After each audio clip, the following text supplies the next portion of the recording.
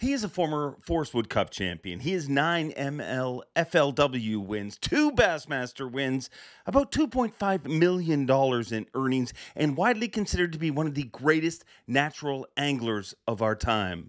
This week, John Cox joins me on...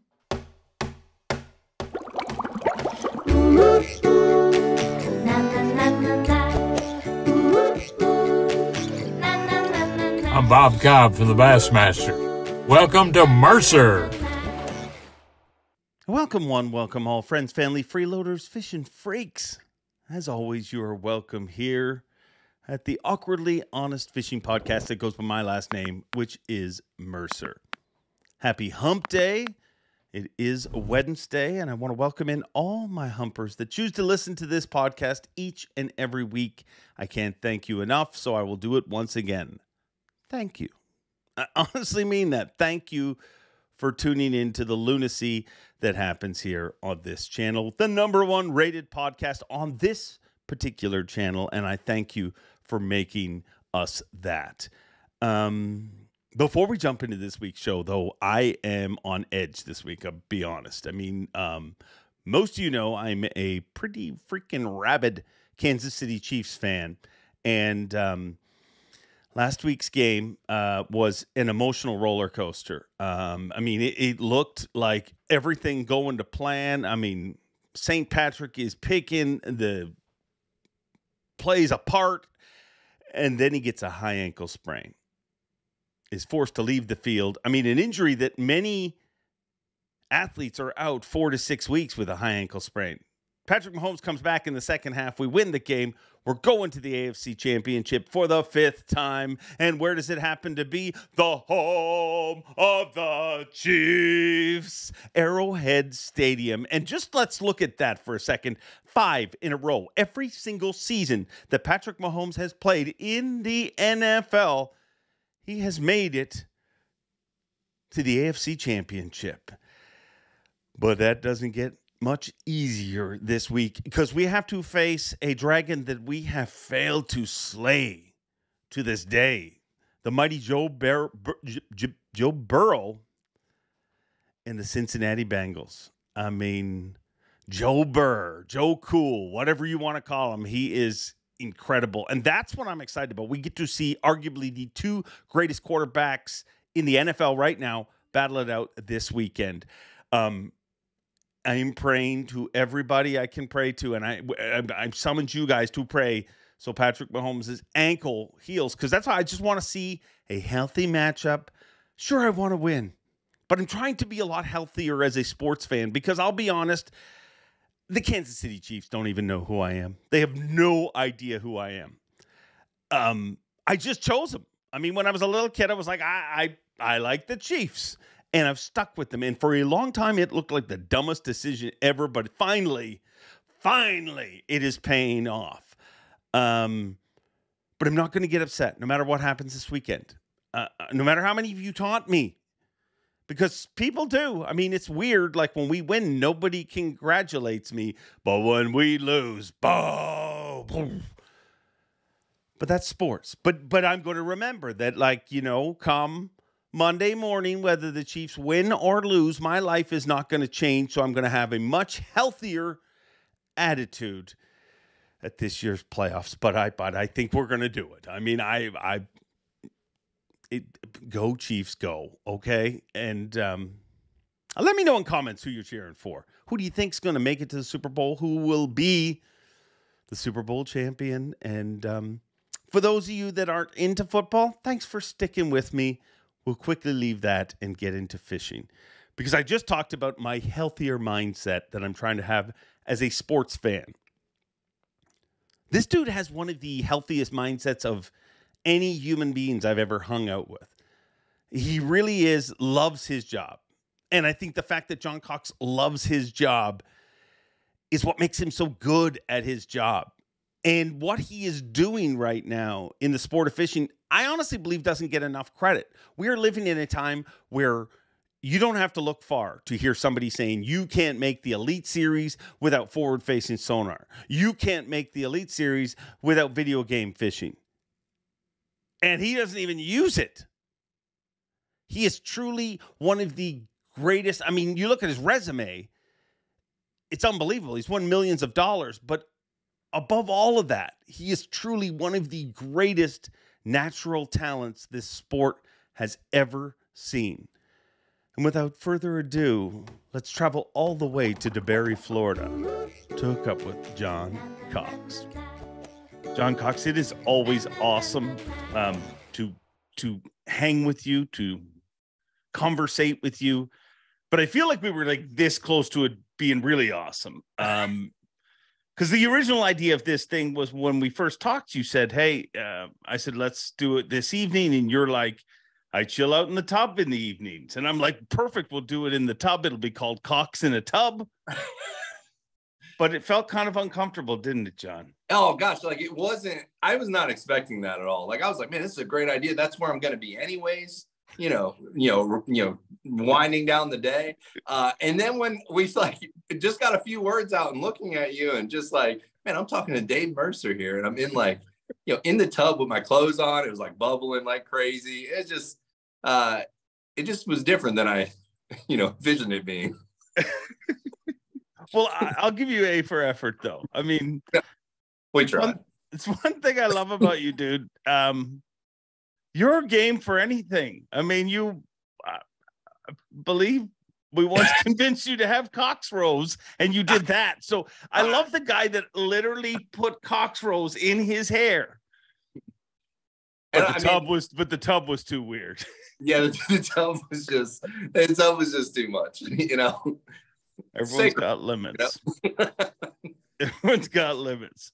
So now you're where are you now? Your tackle room? Yeah, I'm in so all this stuff used to be in my bedroom, and then I moved year before last, and now I have an actual garage that has my tackle in it, and it's an awesome place to come and retie a ton of stuff and kind of figure out different techniques and lures and stuff that I'm going to use into the season. That's what I do when I'm home pretty much. A lot of tinkering. Oh yeah, there's a lot, and it's I don't want to mess the camera up yet, but I'll show you the rest of the mess at the end. How this side behind me looks nice and neat. This is the side we shoot towards. The other side is a pure disaster. So this is where you come to think. What do you normally think about when you're in the tub? Usually I'm in the tub with my wife, we're there, game planning, future events we're going to go to, what normal couples talk about, to wind down. Totally. It's funny that you mentioned game planning about future events because, dude, one of the things that floats around about you, and I've never actually straight up asked you this, but I kind of believe it. Is it true that sometimes you show up at events and you don't even have a place booked to stay yet? Oh yeah. The place to stay is the least of my worries. Like, honestly, it's to just get there to make practice or the first day of the events. That's like the main goal. And then normally I usually either shoot Lester a call, 30 minutes before I'm pulling in to see if he's got room or someone that I know in the area, usually I just don't, I don't really know when I'm going to get there. So I never really plan where to stay until I get there normally. Has that ever backfired on you? Have you ever ended up like, wow. Oh yeah. Like 2-3 hours. What? Yeah. I've done, but like, this is, I'm going to plan next time. And I might, the very next event, maybe schedule something.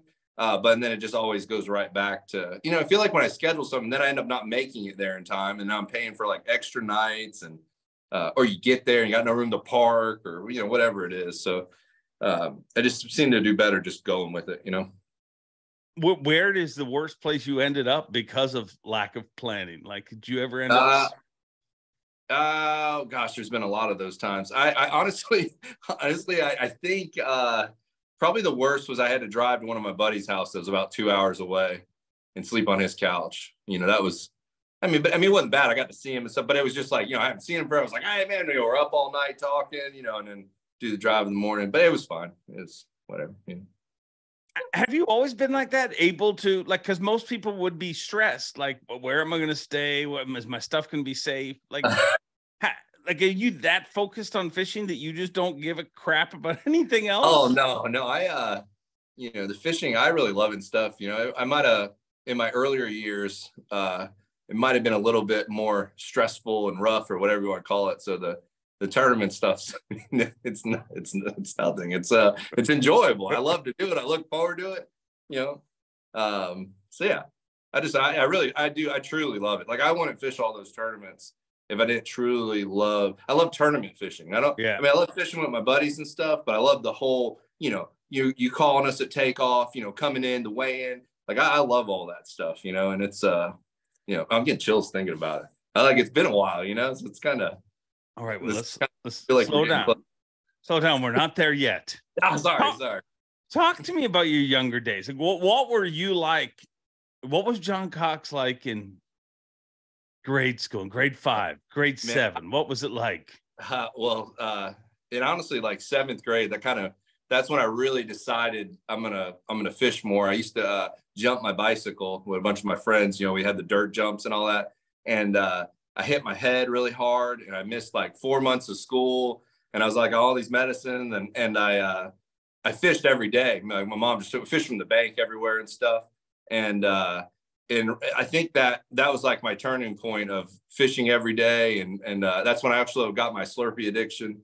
I was drinking. My mom would smoke cigarettes, and I would drink Slurpee. So we'd, you know, but it was a really great time in my life. But that's kind of what, you know, I just went. I got in these John boat tournaments, right, and that was it. It was like I got out of school. It would beg my mom, hey, drive me and drop me at the ramp where the next John boat tournament was, and I'd practiced, you know, after school, you know, like it felt like every day, but I don't know. So did that, like, hitting your head, did that create your career? Like, were you as much into fishing previous to that 4-month stretch, or was that when you were just like? Yeah, I wanted to just jump my bike forever, to be honest with you. And that was like that was hurt, and like I hurt bad, and like I made straight A's till that point. Like really? Like I had like all through elementary school, all in 6th grade, had straight A's. I hit my head in 7th grade. And like, I honestly, from 7th grade till I graduated, I like failed everything. I graduated with a 1.8. I don't even know if that even counts, but you know, but it was just, I just couldn't, I'm a bad test taker, you know? So was the tests. I mean, you did stuff. You just got all, wow, could be true. Why were you such a good student before you hit your head? I don't know. I think maybe I could focus better. Maybe that's the only thing. And maybe it was just getting older. I don't know. But now, like, so much, you know, there's just, you know, so much going on now. That's always like popping in my head and stuff. And it's like, oh, you got to go here. Oh, we're gonna go fish there. Oh, we got to do this here. And I think I was just a lot more, just kind of, I don't know, just there before, you know. Yeah.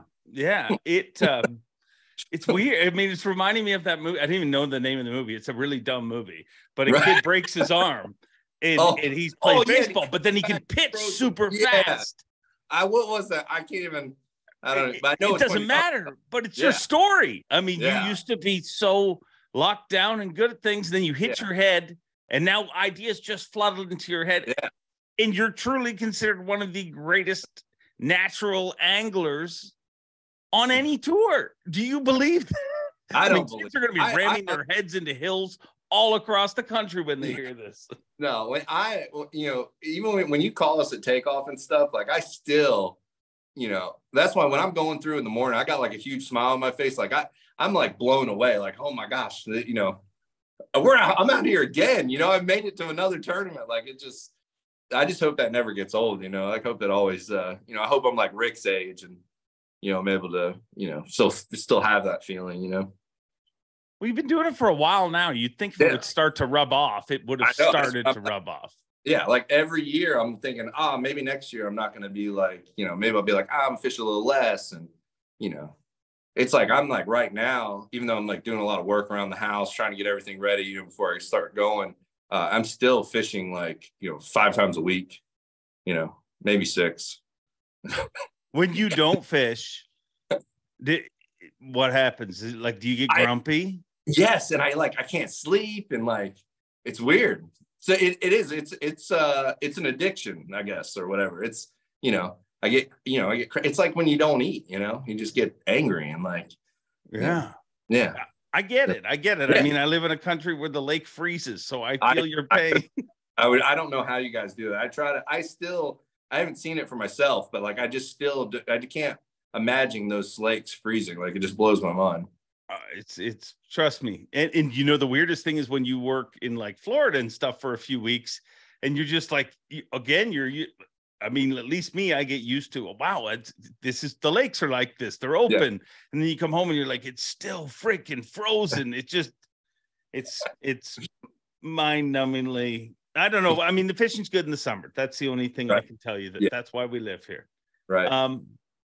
But dude, you are truly, honestly, one of the most positive people I know, like at all. And there's different positives. You mean you got Gerald Swindle with PMA and he's preaching it. And I think that even Swindle would admit to you that part of the reason he preaches that is to keep himself positive and keep himself locked in.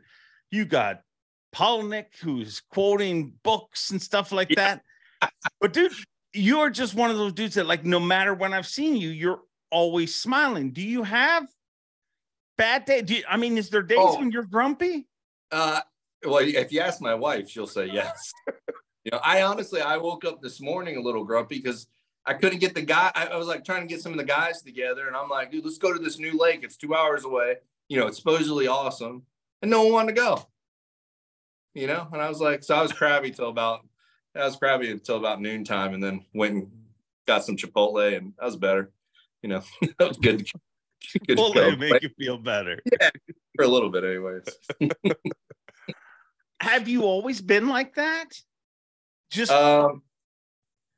yeah, I mean, for the most part, I mean, I don't know. I mean, I hit some rough patches along the way, and so like everything, man, I'm like so grateful for the the good days. Yeah, no, but it amazes me, like, because dude, I've looked for them, like I've really looked for, like, you got your catalytic converter cut off, and me and Polnick talked about it on that podcast a few weeks ago, and dude, I remember you rolled up that morning. Now there was a bunch of anglers who got their catalytic converters cut off at that event, and every one of them's like coming down, kicking stones and snorting. Can you believe this happened to me? But I mean, you rolled up. Your exact words were to me, "Listen, it sounds like a NASCAR." I know. I think I was the only one to still drive it. The guys, everybody else was like, I'm like, I'm driving this to take off. Like, this is, people pay to make it sound like this. So that tournament. It was so crazy because I think it was maybe the Easter weekend or whatever. And like, I usually stay at some of the rougher hotels or whatever, and they're cheap. And that week I was like, you know what? It's Easter week. I'm going to treat myself to a Holiday Inn Express. I'm going to bed. I'm gonna wake up late. I'm gonna go practice, and sure enough, that sucker got cut off at one of the nicest places I've ever stayed at. What did you think? Like, did you have any?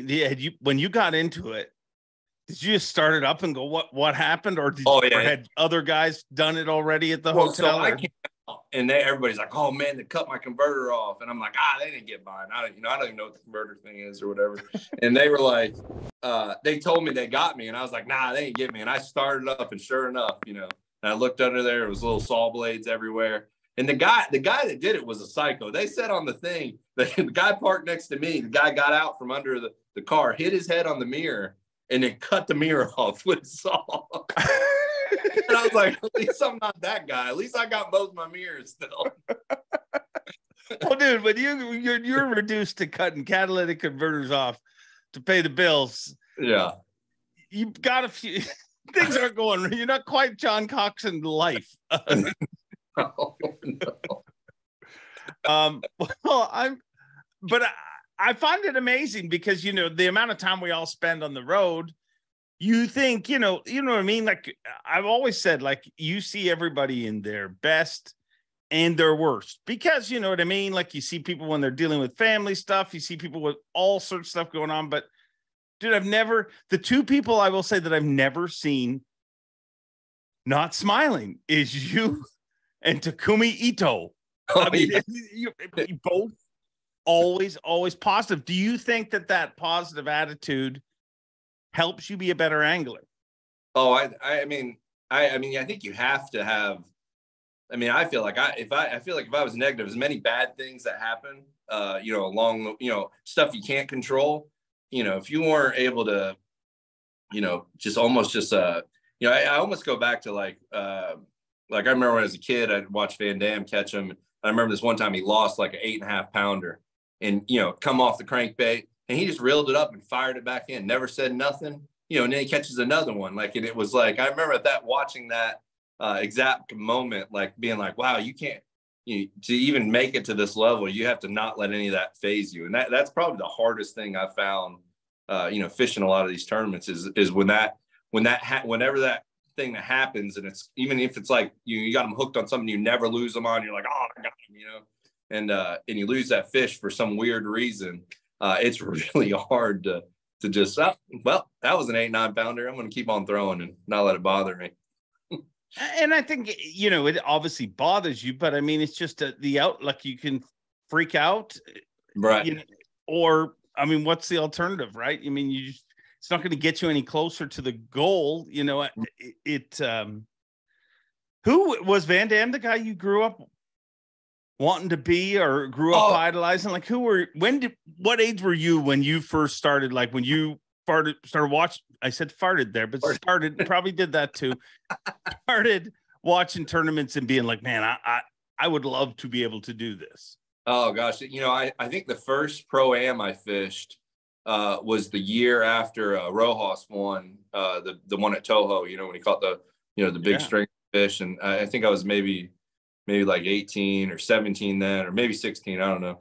And I just remember watching that and seeing those guys, and then I like really started following it then. And I was already I started fishing the John Boat Club so much that I didn't really know all this other stuff was going on. I was clueless to it. And then I started watching. I'm like, wow, this is where it could go to, and man, I mean, there was a lot of them. I just, even to this day, like, even like when Clunton comes up and he like asked me if I got him or something, it's just kind of like, man, that guy knows that guy knows my name. It's really so when if I ever get every once in a while I get the pat on the back, or hey man, you slow it down or something, something like that. I'm blown away when anytime he talks to me. Yeah. Well, Clun is, I mean, I say it all the time. I mean, Clun is, there's nobody doing what he is doing in any other competitive sport. Like, I mean, to have competed for literally 5 decades. Yeah. I mean, it's unheard of. I mean, and I think it's one of those things that we'll all probably look back and be like, man, it was pretty cool that I watched the great Rick Clun. You know what I mean? Like, oh yeah, it's, I mean, it took me and him 10 years before he gave me one of those pat on the backs, I think. But when he did, it meant a lot to me. Yeah. So what's this time of year like for you? You're a few weeks away from starting another crazy season. Is it like, what monopolizes your time now? It shocks me that you were trying to convince people to go fishing this morning. I would think you'd be so busy organizing stuff. Yeah. So my thing is I'm a huge procrastinator. So I'm like, hey, I need to fish as much as I can because I don't want to even deal with this mess, behind us here. And I try to make myself be like, oh, you need to go fish because you need to go practice. But then it's like, you're out there just, I don't know, I guess it's practice, but I don't know. I mean, it's kind of stressful this year because we did put all the tournaments on the schedule and stuff on a calendar, and I'm laying out and I'm like, oh gosh, you got a 14-hour drive in between these two, and this year right now I only have the one boat. So I'm kind of thinking like, oh, I really need to place a boat out west towards Oklahoma, Texas area. But I don't know. I'm not, but it's going, I don't know. I'm just fishing a lot. I'm worthless. I felt bad today. Today I changed some sprinklers out, worked on the other house some. I was like, man, I'm fishing way too much for trying to get everything ready. But so sorry, babe, if you're watching. Sorry. I'll do some more chores tomorrow, maybe. You can explain it to her in the hot tub after this. Yeah. What the way you compete to do everything you do, like you have no idea how many times I think about you throughout the season where I'm like, I'm exhausted because I did 2 back-to-back weigh-ins, back-to-back events where I had to talk about bass fishing. Yeah. And I'm at home and I'm like, oh my God, John Cox is in Oklahoma right now. And I left him in, wherever, New York. And do you think that makes you like, is that something you have to do or you choose to do? Like, does it make you a better angler to be that locked into, like, I mean, you fish more competitive days than anybody on any tour, I would say. I don't think anybody can say like, I do more. And if they do, I'm sure we'll hear about it in the comments. Yeah. Yeah. I mean, I feel like I have to do that.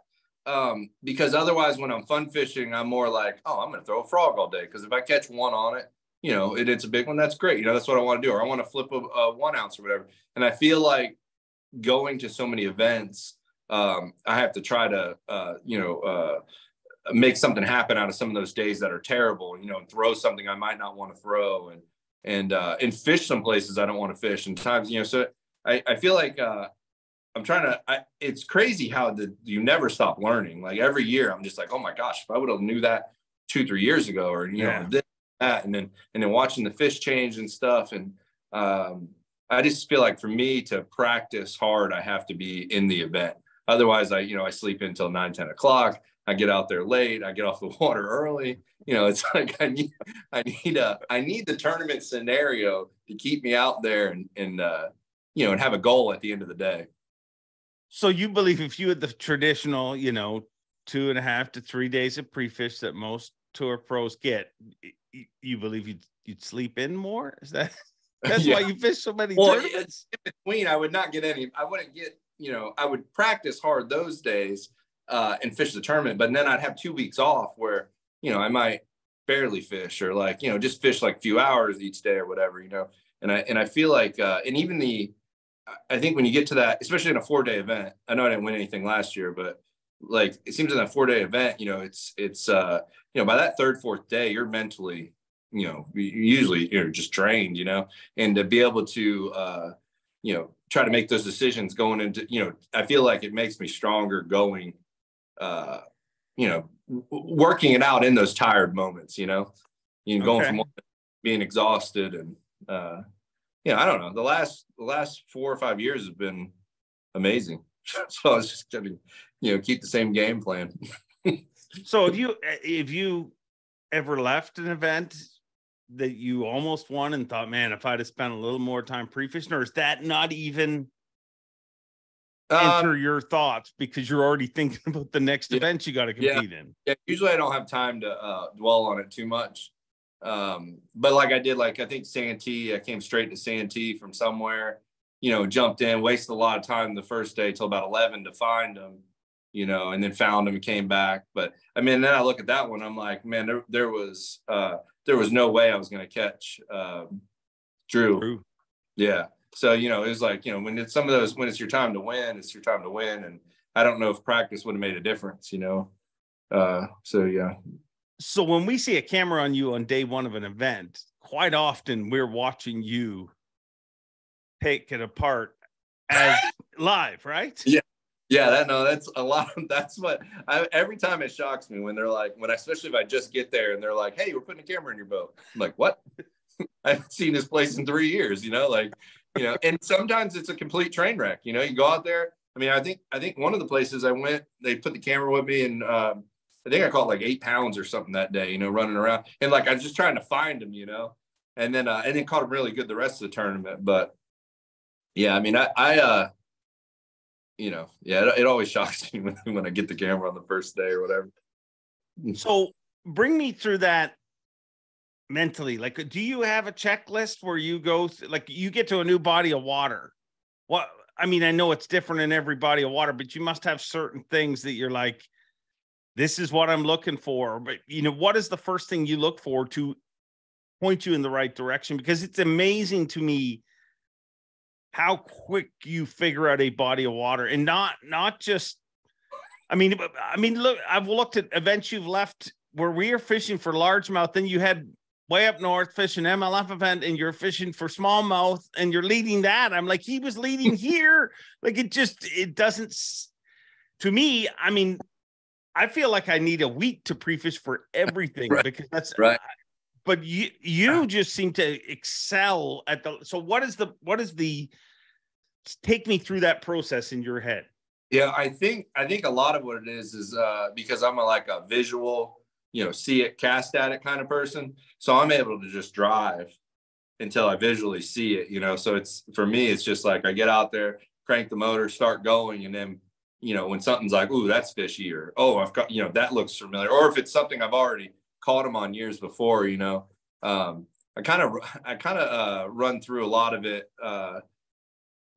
almost like eliminating water and just trying to, even if I haven't been there 5 years, I remember how I kind of felt the lake out 5 years ago, and what was most productive, if we're there at the same time, and then if we're not, if we're at a completely different time, then I'm like, okay, these fish were in the back of this creek, really good in the spring a few years ago. I'm going to go out more to Main Lake and try to find them, and just run it like practice. Like that's what I cover so lot. I cover so much water, that a lot of times, like, I try to add it up, and I don't know how many miles it is a day I usually cover.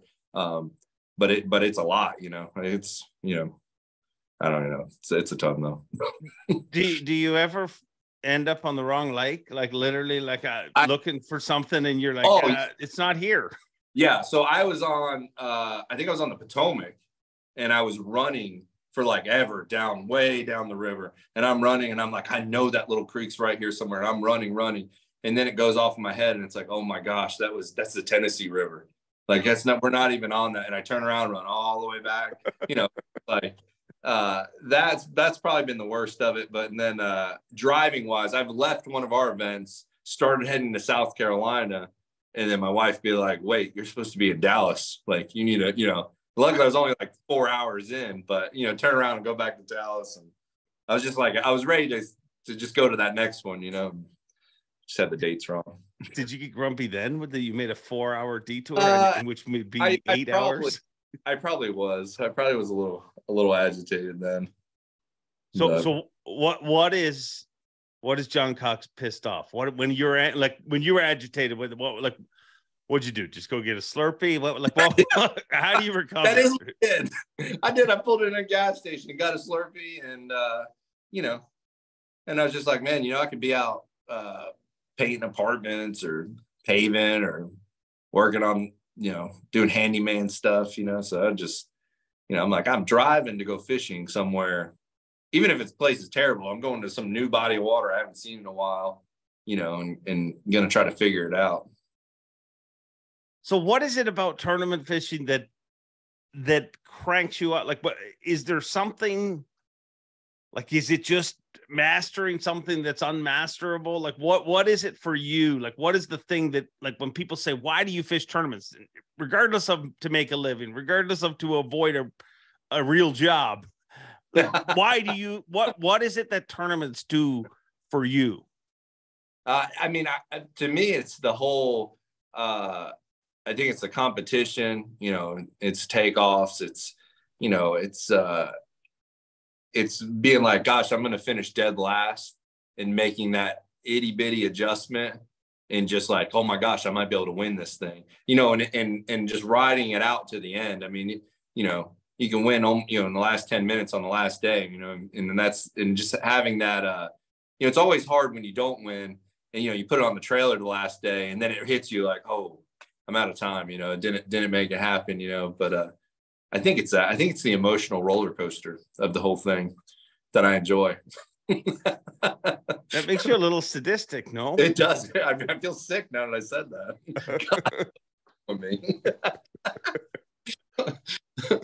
So at a time when the world thinks you can't make it as a professional angler unless you have a degree in forward facing sonar, where are you at with that? Because I mean, I still tell the fabled story about the year when people were meeting in parking lots to buy these things, to get them, you know, because you couldn't just get them everywhere.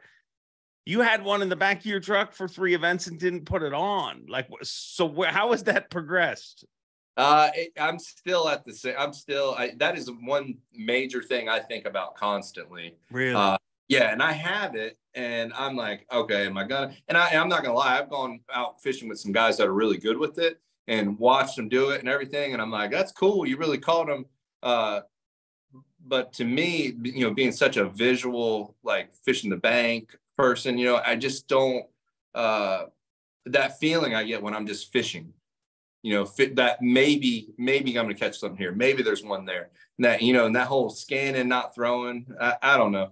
I just don't enjoy it as much, you know, even though I like catching them, don't get me wrong. But then I also think of me, you know, 7th grade, 8th grade fishing the John Boat Club. You know, I'm in a, you know, $100 rowboat with a 5-horse and a wooden deck with, you know, fake grass carpet on it, you know, and never would have ever been able to afford that stuff, you know.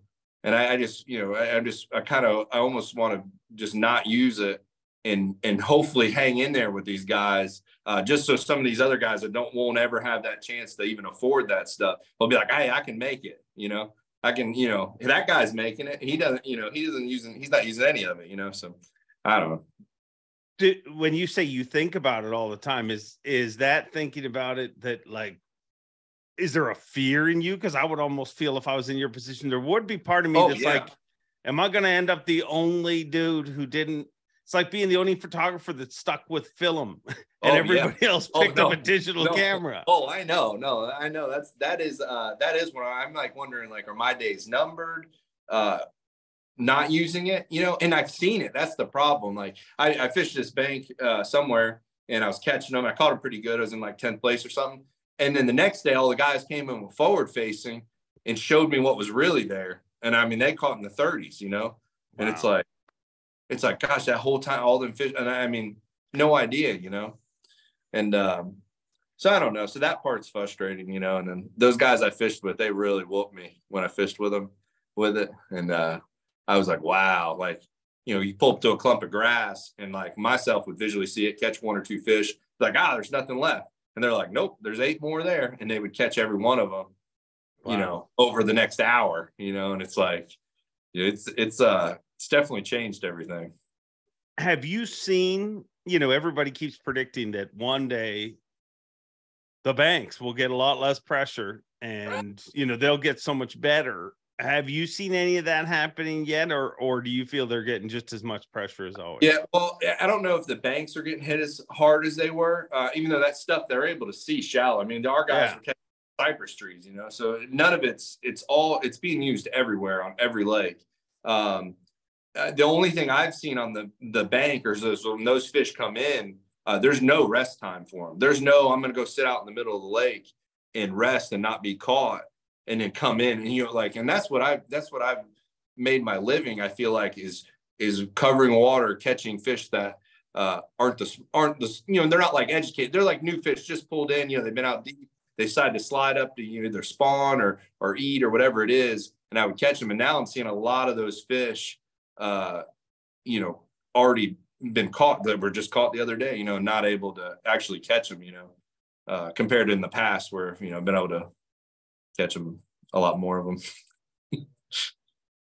See, what I think would mess with my head, and it does even still, because, you know, I use it, but I haven't used it at, like, there's people that literally, I mean, people say things are impossible to see. Like, there's people who tell you the species, how many, like exactly where, like, it's amazing what super proficient anglers can do with it. But it almost would concern me. You know what I mean? Like, I hate when everybody I think that the amount of people that are against it is just, it's a sign of the times. People are on social media and they hate, you know, they've got a voice now, so they dislike it. But I also think that there's something there to be concerned about. You know what I mean? Like, because it's changing the way. I mean, you're one of the most amazing things for me to watch. It's somebody who can, really, that natural, that person who can pick things apart, and you're playing a game that you can't see. You know what I mean? But if you take that ability to see, and trust me, there's no part of me that thinks it should be illegal or anything like that. I just I know that, hey, sight fishing's a lot of fun. Everybody has had fun sight fishing, right? But it's not the exact same feeling that when you're just burning a bait and you hook up and you didn't even know the fish was going to eat it. Yeah, and you don't know the size, nothing. You know, a lot when I fish with them guys, he's like, "Oh, this is a big one." You know, throw out to it, I'm calling BS on it the whole way. You know, and he catches a 6-pounder, and I'm like, "Yeah, this is what I'm competing against." I actually, you can ask my wife that after I had like a great day fishing with those guys, and after it, I was pretty down for a few days. Because I was like, oh my, you know, this is what I'm competing against, you know. I'm like, you know, so. Do you think I mean, my theory from the beginning is people don't give nature enough credit. Like I really, my whole life, and it's not Forward Facing Sonar, but I've heard that zebra mussels were going to destroy smallmouth bass in the Great Lakes. They adapted and it made it better. I heard gobies were going to do the same. They adapted and it made it better. You know, like I think that fish adapt. Right. Do you believe that that's going to, like, the fish will kind of figure it out themselves? Because if you look at other electronics, you used to be able to catch every fish you dropped on Lake Erie. Yeah. Remember that? It was wonderful. I still tried it. I was like, wow, this doesn't work anymore. I think it will. I think it will get to where, I mean, and I hear that's what people are saying already. It's pushing a lot of them, you know, like you'll get up, you'll see them, they'll run instantly, you know, it's crazy. They can feel that. So yeah, maybe, you know, I mean, this is just the beginning of it. So, I mean, it's really, you know, it's wide open. Everybody's catching giant fish. Everybody's catching like, you know, the biggest bass in their life using it. Yeah, but you know, maybe it will, maybe something, you know, maybe something will change with them. I mean, something will change for sure. I mean, 100%. Does it, you know, with everything, it's always changed, you know. But you're not changing. You're not embracing it. I'm not yet. Yeah. I mean, I got it. I mean, if I go, like, I'm not gonna lie. I mean, you look at the end of last season, like, man, I got whooped up on them last 3 or 4 events, whatever it was. I mean, them guys just hammered them, you know. And so yeah, I mean, if it starts getting like that, I'm gonna have to put it on. So you don't even have it on your boat now? No, I don't have anything. I don't have no graphs or anything yet. Well, not like, yet. I mean, so that's the thing. I'm like, I need to put these Lowrance 12s on there, and I'm like, or I could go fishing today, and I'm like, I'm gonna go fishing today. I mean, for the love of God, John, embrace electronics a little bit. Like, I know. I'll go to a lot of lakes. Yeah, I will put those on, and I'll put a transducer on the trolling motor. But I think I don't know. I think that's about it. I mean, that's all I've been doing. So mapping, and you use mapping, right? Yeah. Like, I mean, to get around lakes and stuff. Yeah, I just use the mapping, and like I used to run one in the back, and then like I could kind of see, but a lot of places when I'm running, I almost don't want to know the depth, because then I feel a little more like, no, there's plenty of water here. You know, but, yeah. So now I use on that one in the back anymore. So it's better just to not know. Yeah, you don't want to know, like, you know, because then you're like, oh gosh, I ran through there. So me and Overstreet followed Tommy Biffle one day. We recovered him, and he had the exact same theory, because he's like, you know how to get across here? And Street's like, no, I've never done it. He goes, turn off your graphs. If you can't see it, you can't hit it.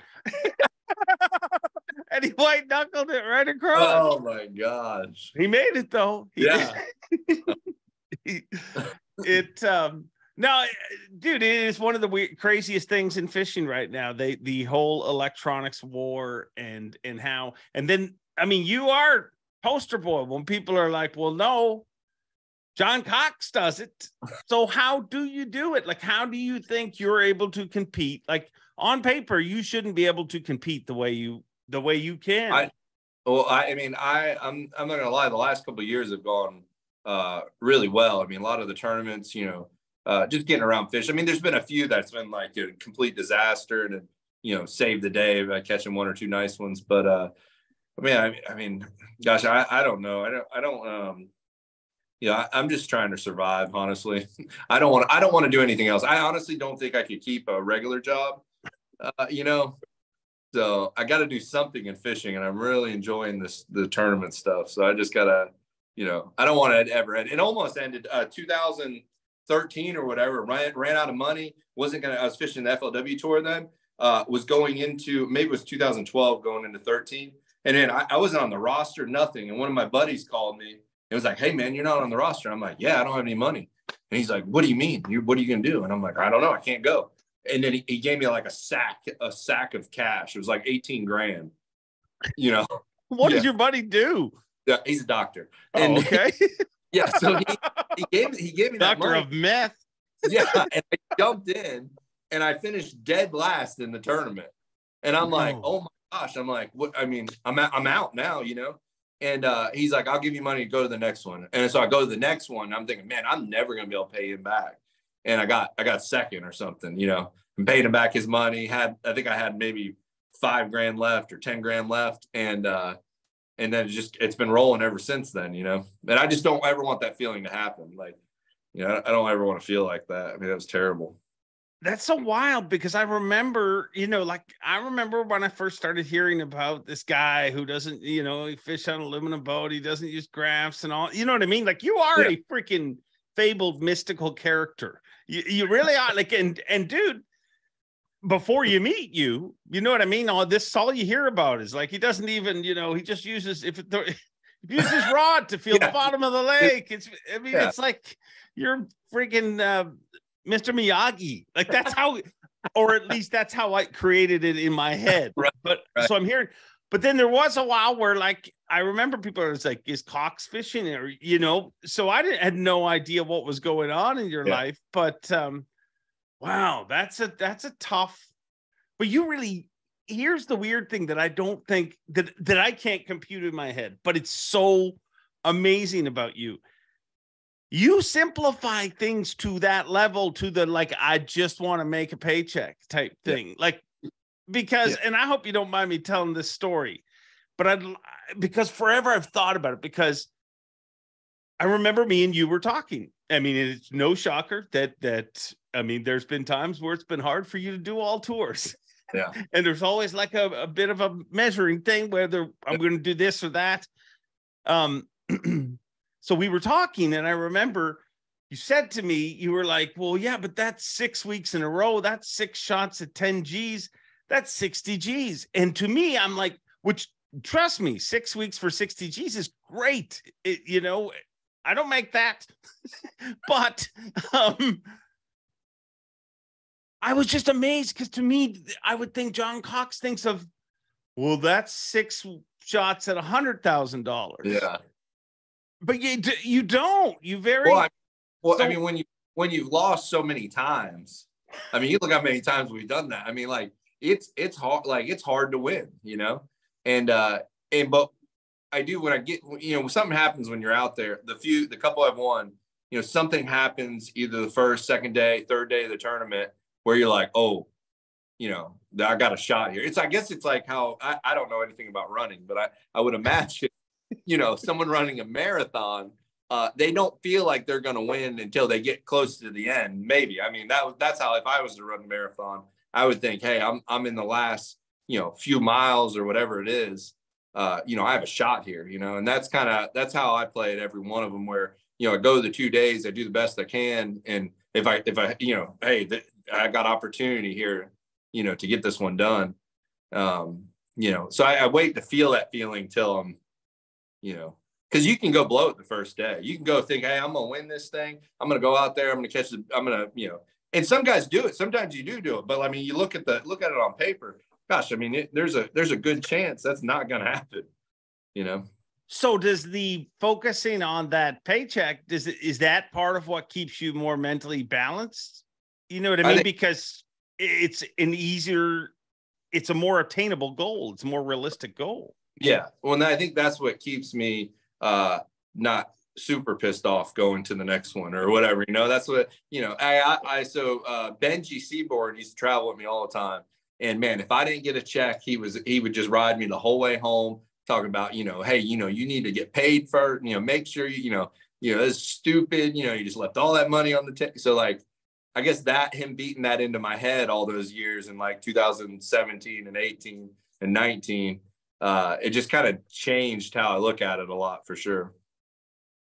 I mean, you're a lot more successful at tournament fishing, but it's just explaining to me why. Because, dude, I mean, every tournament I ever entered, I was like, I'm going to win this one. Like, dude, I'm such a mentally positive person that it's negative in my life, to the fact that, like, I don't play the lottery anymore because I used to buy the ticket and be like, what? It's $500 million they're giving away. I'll be spending the money all week, like from Monday to the draws on Saturday. I'm 5-6 days into spending all that money, and then I'd check my ticket and I'd lose again. I'd be like, it would be crushing because I'd really believe, I'm going to achieve this. Yeah, right. That's exactly the same thing. It makes sense to me now. It makes sense to me now. But you could see how someone like me would find that shocking when I'm talking to somebody who has won as many big level events as I know. You've lost a bunch. Everybody does. But you've won a bunch too. Yeah. No, I mean, I still don't.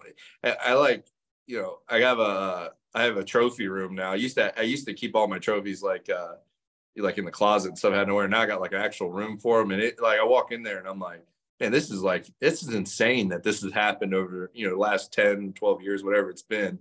It's just, man, it's just nuts. It's nuts. Yeah. Cause I try to figure out, all these times that I look back and I'm like thinking, man, what else would I be doing right now if I wasn't fishing?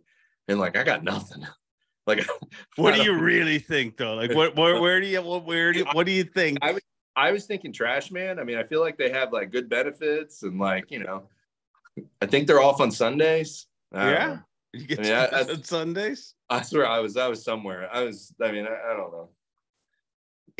But here's the thing that I love about you, dude, and it sticks.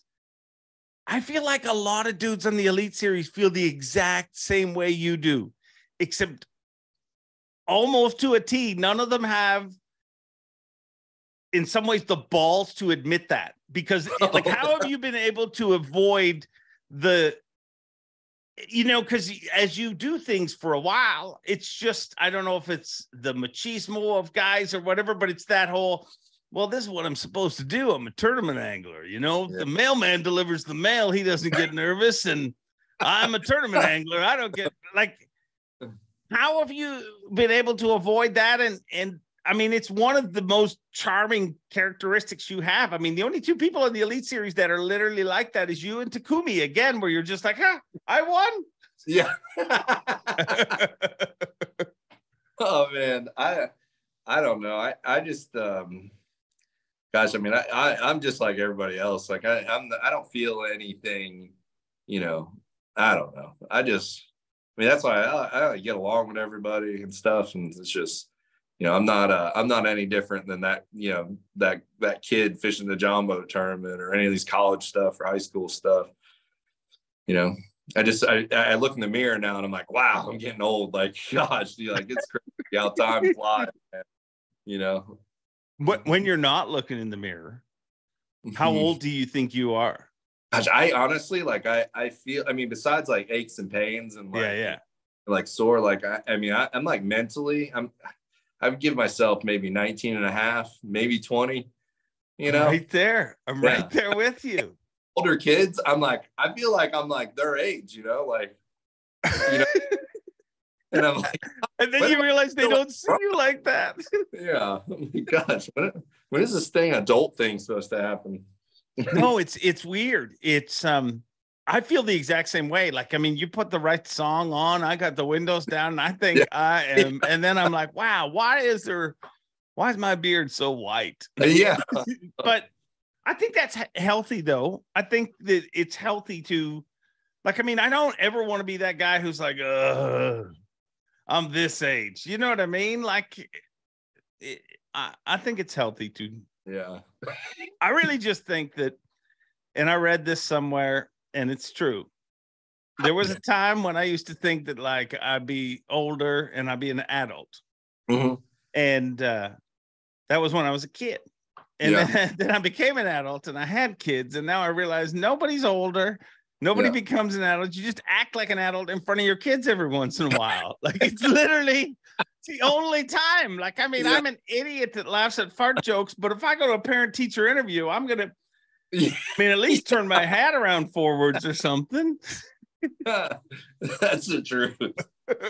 Oh, no. Do you,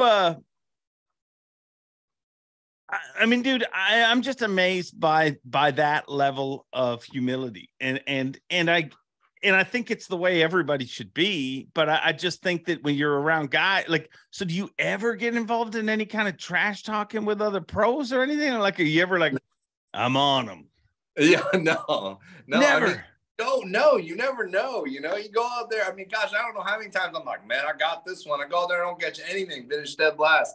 Like it's so unpredictable, you know, and you need, you know, you have to have every little bit of anything like in your favor, you know, and yeah, so I don't trash talk at all. So what about like sponsors and stuff like that? How do you deal with it? Like, I mean, are you like, do you aggressively pursue sponsors or do you? So like a lot of my sponsors I've been with them all like the same ones for so long. Yeah. I mean, I think Mercury's been like 12 or 13 years. Crestliner's been 12 or 13 years. You know, Berkeley and stuff and Abu, and that's been I think 5 or 6 years or something. So like, yeah, I mean, it's just, you know, and like I like, you know, I work hard for the sponsors. I give them lots of feedback. I test a lot of baits. You know, I'm constantly. You know, I feel like I'm working constantly, you know, so, yeah, so, I mean, it's going good. I really won't take any sponsorship thing unless I know, like, I can use it. That's something that's not going to be hard, like that I'm gonna have to try to sell anything or, you know, whatever. That's stuff I'm going to use and that, like, I believe in and stuff. And so, yeah, so the sponsor thing's been great. You know, it's been really good. What about social media? You like social media? So I don't, I mean, I like social media, whatever, but I just, the only problem I have with social media, besides when everybody knows I'm out of town and they come to my house to fish my pond I never thought about that. Yeah, that's terrible. Yeah. They like, everyone, like, it's like constantly. So, but, really? Yeah. So like, you know, that's dirty. Don't do that, people. Yeah, I know. But, you know, the only thing is to like, I always worry. I guess my thing is social media. I always worry, you know, about like maybe that person having a rough time, right? Like in their life then or whatever it is. And I feel like, you know, someone that's looking at so much fakeness on there, that, you know, I almost want to have one that's just full of bad stuff, you know, and be like, oh, you know, I stepped in poop today or whatever it is, you know, like, you know, something that more, you know, I don't know.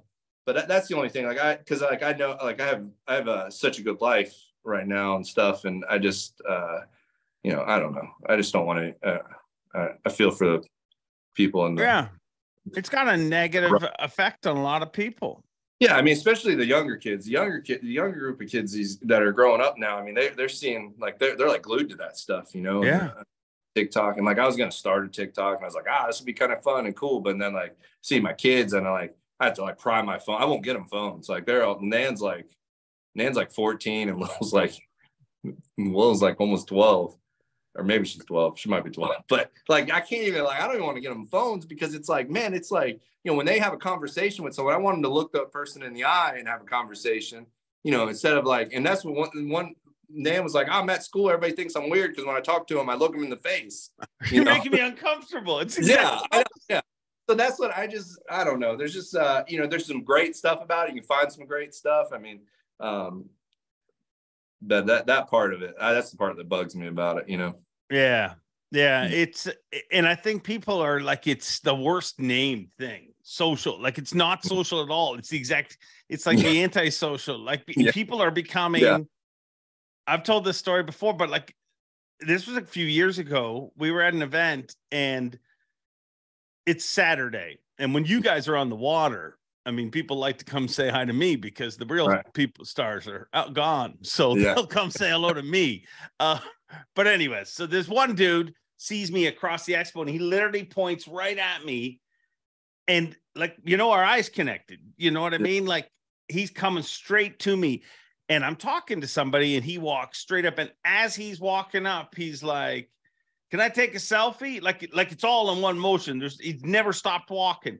I say, yes. He puts his arm around me, takes a picture. Thanks. Walks away. And, and I'm just like, wow, I feel violated. and then that night I go on social media and he tags me on and it says exactly, it said hanging with my bro, Dave Mercer at the Elite Series event. And I'm like, we didn't even talk. Like I feel like I was trophy hunted.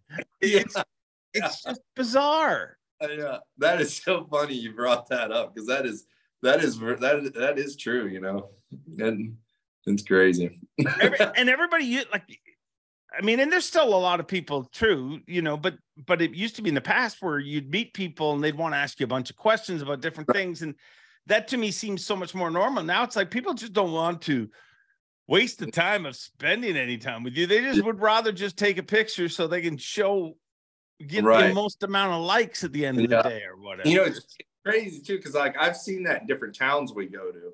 And I think I was in Richmond, Virginia on the James River, and I was shocked. Though, I mean, it was like you were having 5 to 10 minute conversations with every person that was there.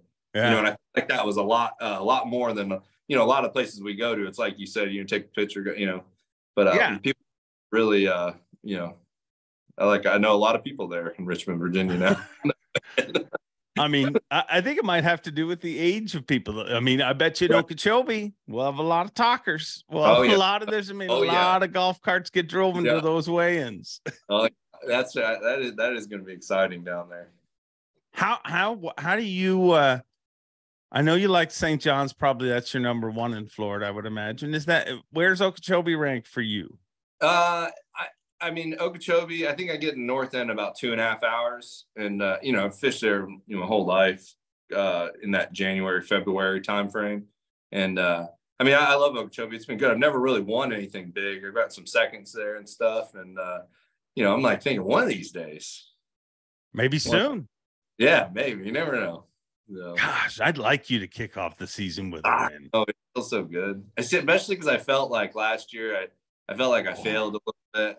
Just a little bit, I just felt like, I blew St. John's pretty bad. And there was a couple other ones I messed up on, and so I was just like, man, it'd be so nice to start off with a couple good ones. Why do you think you blew that one? Like, was there fish you lost, or is it just when you're that close, you need to close the door? Yeah, I just missed some fish, and I just the days that didn't show were like I made really good decisions, but like I had a 9-pound day, that's killed me. And then last day I just got impatient with a really big one, and I couldn't get them to eat my braid. So I was like, let me throw this 25 big game in there, what I normally catch them on, and then I got that. It was like a 9-pounder, get all the way to the boat, and I could tell it's like pinned right in the top. I'm like, I got her. I reached down to get her, and it just comes off. And I was just like, so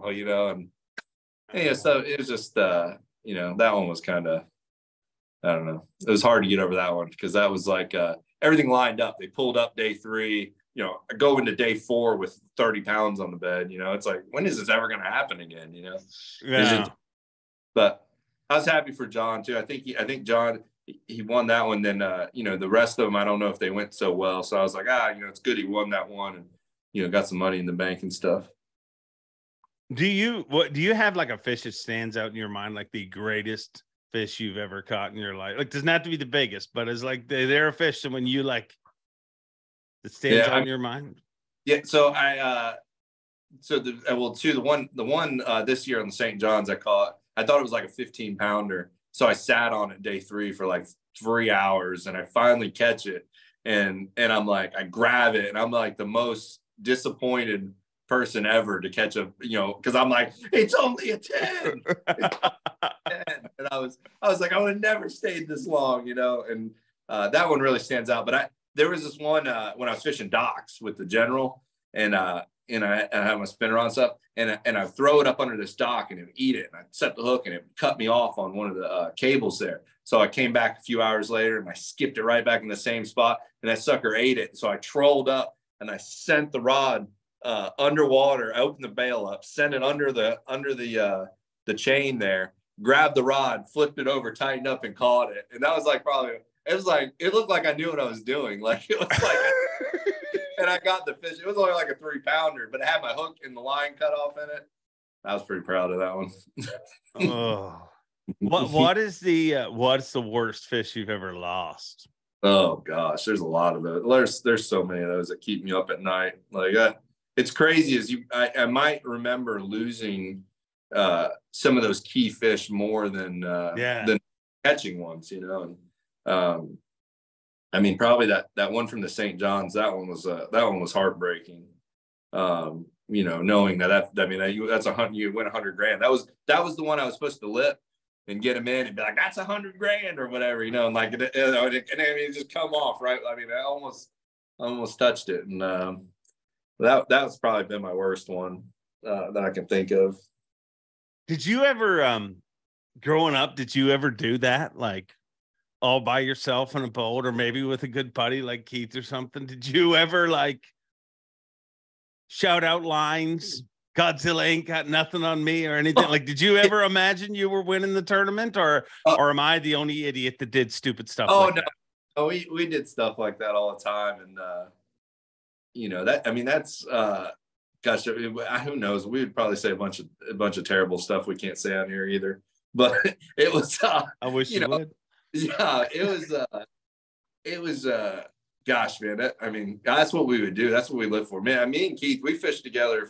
Like, I started taking him to teen anglers, the high school tournaments, because I went to private school. You had to have so many community service hours, so like I needed 100, so I could take Keith to these tournaments and get 10 hours, so I was taking him all these tournaments, and you went to private school? Yeah, well, because after 7th grade, this story doesn't add up. You're like Slurpees and cigarettes too. But I couldn't pass anything. I had to go to private. I couldn't pass my classes. I had to go to private school and play baseball. Did you wear a uniform? Yeah. Oh God, did you look like the little dude from AC/DC? Yeah, exactly. Green and black polo. Yeah. Wow. They used to $5 fine us. So like if I had any stubble coming in, and like I had a mustache in like 4th grade. Come on. Yeah. So like any stubble coming in, I'd have to go down in the office and I'd have to shave, and then they would charge you a $5 fine.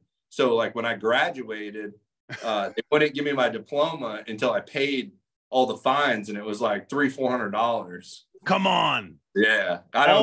All for stubble. Well, I'll show you. I'm going to become a professional angler and never shave again. Yeah, never again. So get back to Keith. Sorry, we got a little distracted. That's Keith Carson, for those who don't know, Bassmaster Classic qualifier, standout in every freaking tournament he fishes, it seems. Yeah. It's me and him. We started after that. Me taking those tournaments. I was like, man, he's pretty good. I was like, I said, hey, we should start fishing team tournaments. And man, we started fishing. We would win. We fished the Central Florida Bass Anglers or whatever, and we won the points the first year we fished together. And it was like, man, I was like, we were really a good team together. And like, so that was 19 years ago. Wow. And then we fished all the way together. I mean, we still fun fish now, but I think they kind of told us to stop coming back to a lot of the team tournaments, probably like maybe in like 17 or so. So, but we had an awesome run together getting to fish tournaments. And it was crazy how like, even I would watch him on live and I would see him make a bait change or a move or whatever. And I'd be like, it's like what I was thinking, Wow. So it's really cool to see that, because we fished together for so long, that our decision making is pretty close. It's like right there. So yeah, we had it's pretty wild. We go to a lot of cool events, and obviously the Classic is one of those events that's huge. I mean, it's all, I leave every year and it's like I constantly underestimate it. You know what I mean? Like, oh, I've been to a lot of these now. Yeah. And I'm not even competing in it. I'm just yelling in a microphone. Yeah. But when you leave an event like that, you always have like these snapshots, or at least I do. That's how I remember events. Like it's a snapshot of just moments in my head. You know what I mean? That stand out. And yeah, you can remember all of the stuff, but in your memory, it's really their standout moments. And one of the cool moments, and a lot of times it's not a moment that I'm involved in. It's not a moment. It's just something you see. And one of the coolest things I saw, and I didn't have my phone on me because I just got off the stage and the phone was in the back. Or I would have took a picture of it. And we ended up talking afterwards, but I watched you and Keith walk out of the classic. Like, I think it was on the final day after it had been won, but you were just walking side by side and like kicking through confetti basically over the, through the, but I'm like watching you and you're both laughing and kind of, you're like, man, those are two lifelong friends that just got to fish the freaking Bassmaster Classic together. And it was almost like a childlike joy. Did I read that totally right or totally wrong? Oh, no, we were, I think the night before it started, we were just like, man, yeah, it was like so unreal, and yeah. And like, I wanted him to win it, just as bad as I wanted to win it, and I, we were like, going over our game plan and stuff. And, man, it was, I think right that moment you were talking about when you saw us walking like that, it was, when we got into the arena, it was so unreal. It was just like, wow, this is what we pretended to be in every tournament. We fished every tournament like we were in the Bassmaster Classic, like, I mean, fishing to the last second and, yeah, it was, I mean, honestly, neither of us, I don't think we either did any good. But it was like one of those greatest moments, it was like, man, we both, lived, grew up, 2 streets over from each other, and yeah, we're both here at the Bassmaster Classic. It was pretty unreal.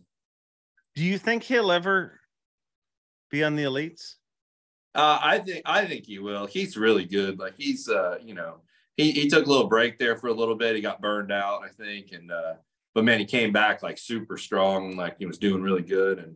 And I think we will see him sooner than later.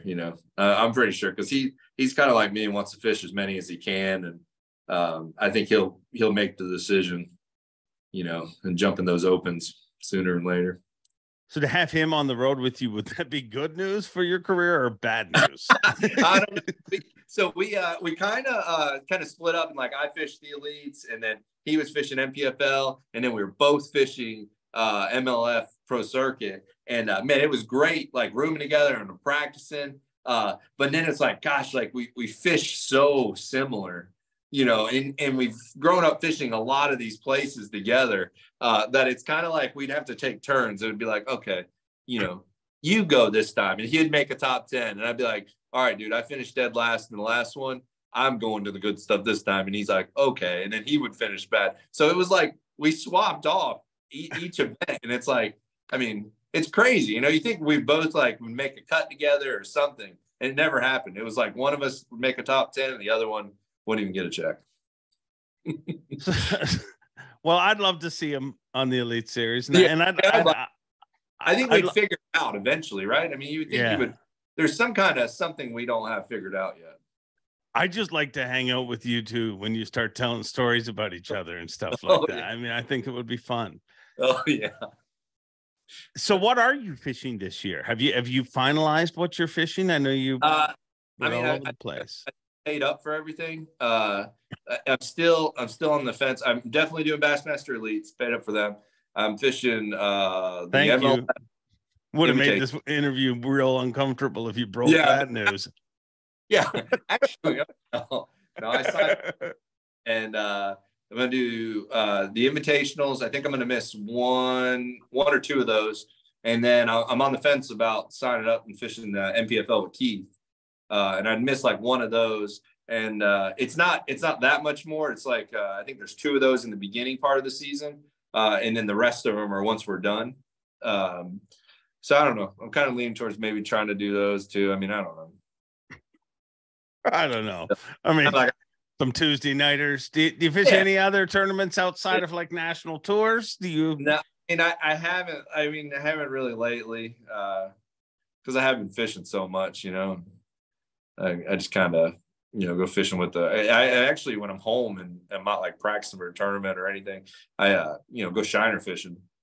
A lot of people, some people hate on that shiner fishing, but man, that shiner fishing, it's catching. Yeah. So, yeah. Me and you have been trying to hook up a shiner trip at some point.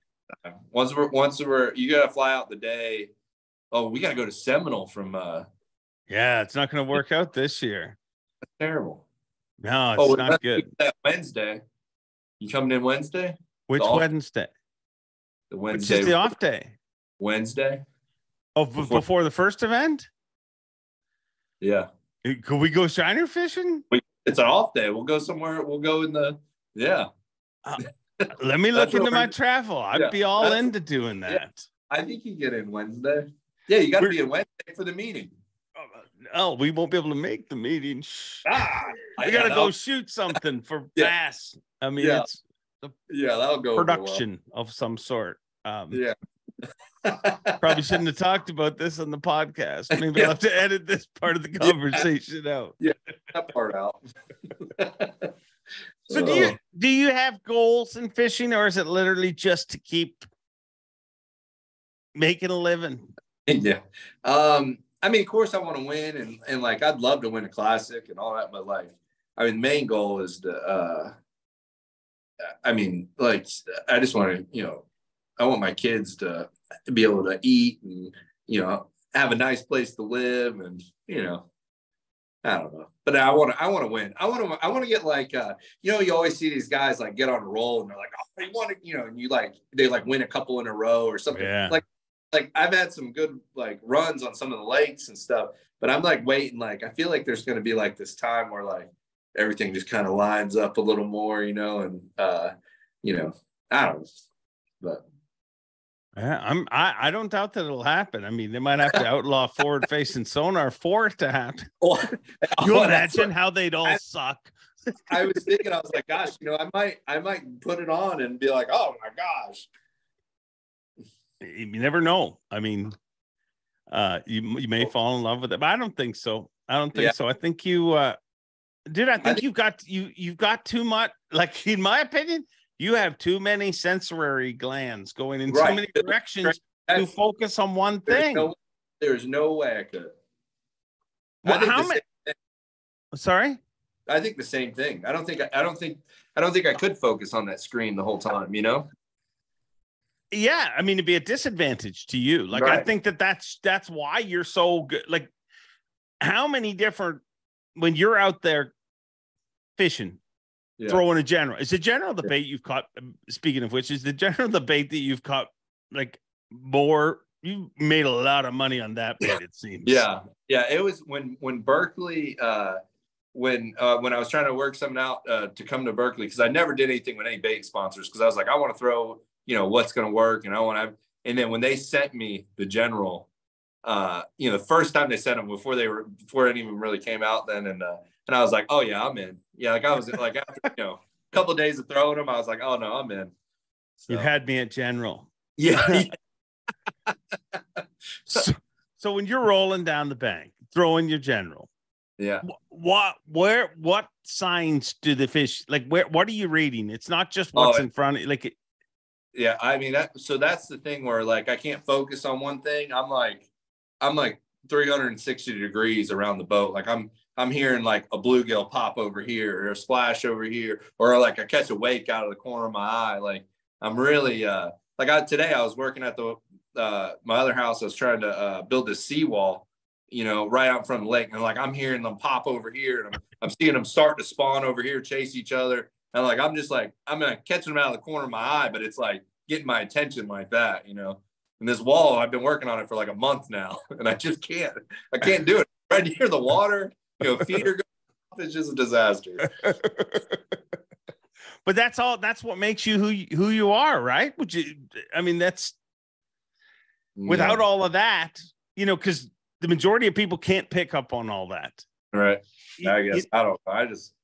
I don't know. I mean, that's part of it. What I love about it. I love just being in I guess just in the, like, on the water, just all the stuff in it.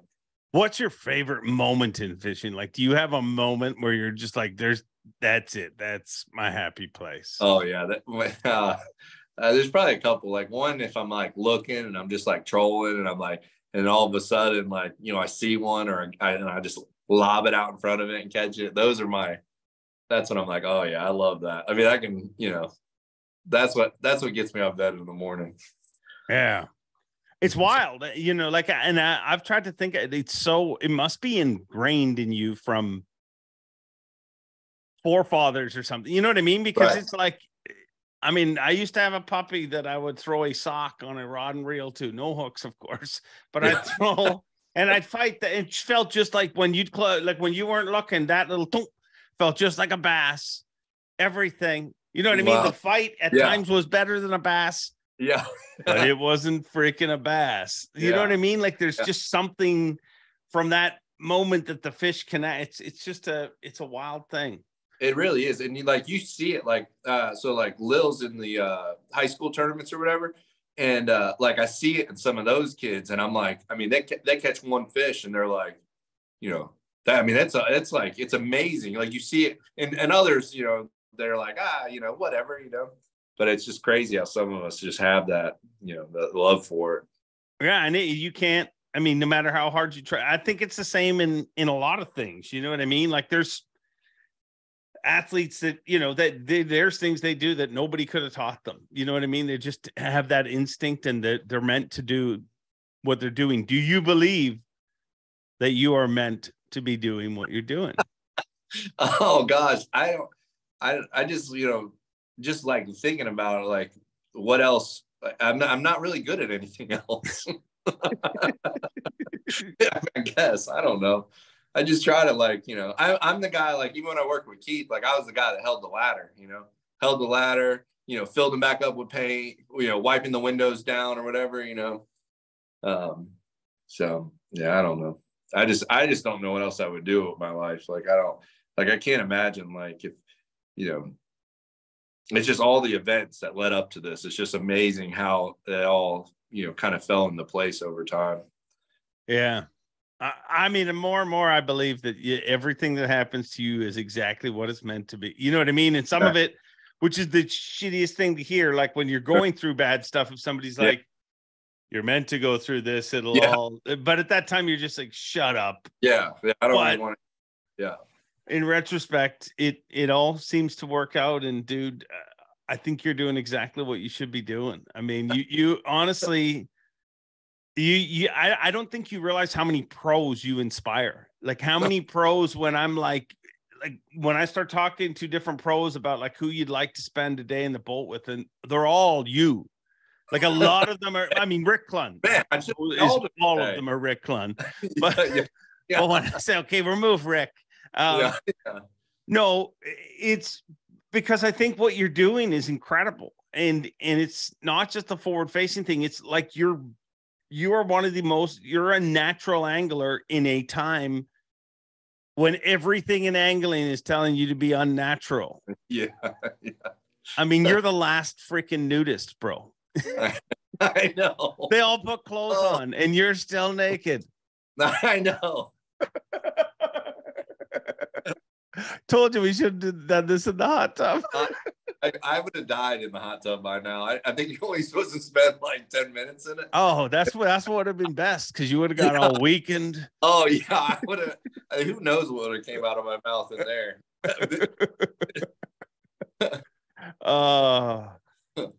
What's the worst things what's the worst part about fishing for a living? It's got to be all the stuff you miss. Like, I miss softball, soccer games, graduations, birthdays. Some of the really important. That's what usually gets me. Like, when we're somewhere and it's like, like Lil's birthday for years. We never even had it at home because we were on the road, and it was, now that she, now Melissa stays with them back here. So, it's kind of, that part sucks. That part's terrible. Yeah. I hear you there. But they yeah, almost never bring it up unless they're in a fight with you. yeah. You missed this, and this. Yeah. Hell yeah. Well, you know what I miss, dude? I miss hanging out with you. And I'm looking forward to a great year on tour with you. But I can't thank you enough for doing this, dude. I mean, it's not Cox in the tub, but I think it was a pretty cool conversation the same. Yeah. I feel like I haven't seen you in a while. And so it was really, it was good just to get, I feel like we're kind of caught up a little bit. I'm excited for Joey now. And I can't wait I want to make the top 10 so bad. Just so, that when you go through everybody, I mean, I've told you this, but when you go through and you're calling everybody out and you're like saying their stats and stuff, it's like, it just takes you to this other level of like, wow, I'm here, and that's one of the things that that pushes me to make that top 10 for sure. Well, I'm glad I can motivate you and you can embarrass. It's so weird, dude. I'll shoot water in the air and do us. But like if somebody compliments me, I'm like, shut up, stop it. But that's what you're meant to do, though. That's the thing. It's like, gosh, you get, I mean, just to know everybody's stuff, and that's one of my favorite parts is making the top 10. Well, dude, I think it's the same with I don't know. I don't know what else I would have done. You know what I mean? Like, thank God. I mean, and I love it. I love I don't think. I mean, I once had an opportunity to work at a golf event, and I've often thought about that, and because I was kind of excited, like to do a golf event, just do different things, right? I also had a female MMA. I was invited to do some announcing of that, which it never really came together. I totally would have done it, just so you know.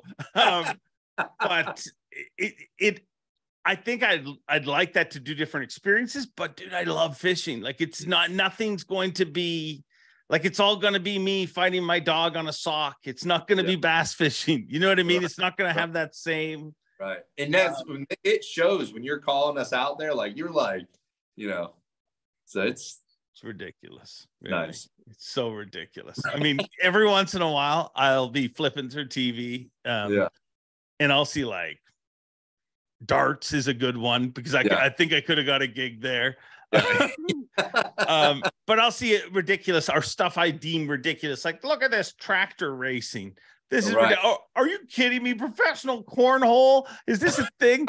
And then I'll like remember, wait a second, you're the MC of the Bassmaster class. Like the dude who MCs the cornhole stuff probably flips across FS1 and sees the Bassmasters like professional bass fishing.